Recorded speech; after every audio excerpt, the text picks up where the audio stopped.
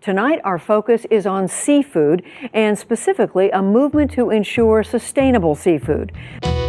Millennials want to know where their food is coming from. People don't know how to cook fish.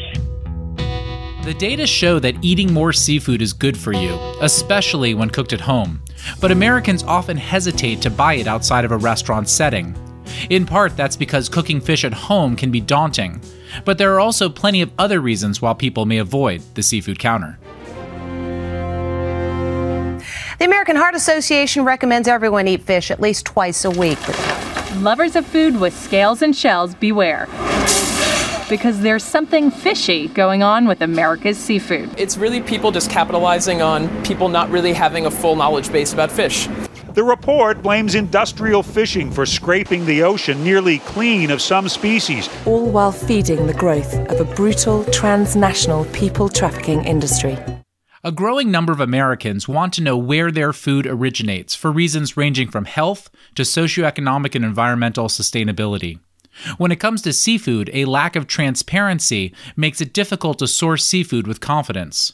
Meal kit delivery services like Blue Apron, HelloFresh, and Sunbasket are uniquely positioned to radically change America's relationship to seafood. These services remove many of the barriers to cooking fish at home by providing step-by-step directions and precisely measured ingredients that they frequently claim are sustainable. At Blue Apron, we're working with leading sustainability experts to develop higher standards for food, so you can be sure you're getting higher quality ingredients that are also better for the earth. Get $30 off at blueapron.com. The leading meal kit delivery services talk a lot about how they are reinventing what they see as a broken food system in America.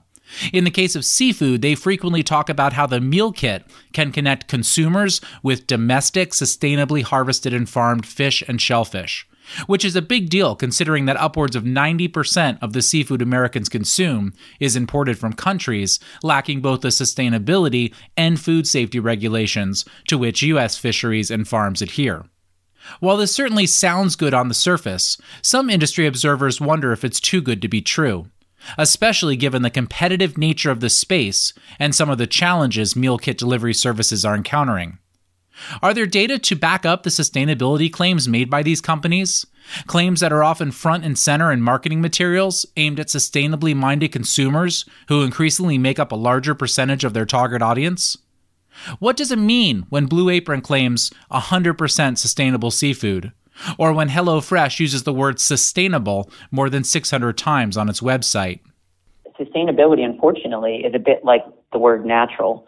It's come to be table stakes in many ways. I think if you went down the seafood aisle of a retailer or any meal kit company, they're going to need to claim that their seafood is sustainable. I would say that the variability around how sustainable it is wide, but unfortunately that's where we're at. I'm Rhett Talbot, inviting you to join my guests and me when we go beyond the data and take a deep dive into meal kit delivery services and sustainable seafood in the next episode of the Beyond Data podcast, coming this Thursday to Apple Podcasts or wherever you get your podcasts.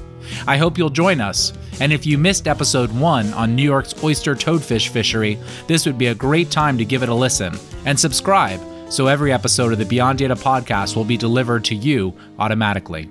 Thanks for listening.